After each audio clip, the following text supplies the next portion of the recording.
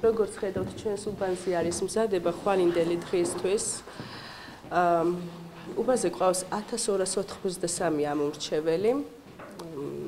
წლევანდელი არჩევნები საკმაოდ კონკურენტულია და ვიმედოვნებ, რომ ყველა მიიღებს მონაწილეობას და დააფიქსირებს თავის აზრს, ყველა გაკეთებს თავის არჩევანს.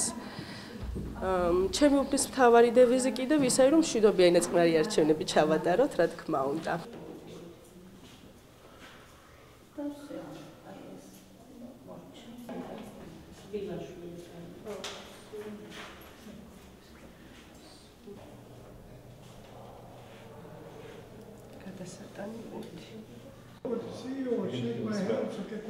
We're going to be on television.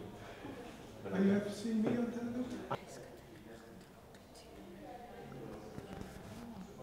We have 14 core experts, election experts, who form the core team here in Tbilisi. We also have 28 long-term observers who've been here for going on 6 weeks now, working in teams of 2, following the preparations, as well as the campaigns in the different regions of the country. And then just this week, we've had fly in another 240 short-term observers who will work also in pairs of 2s, but be distributed across the country to get a comprehensive idea of what's happening here on election day.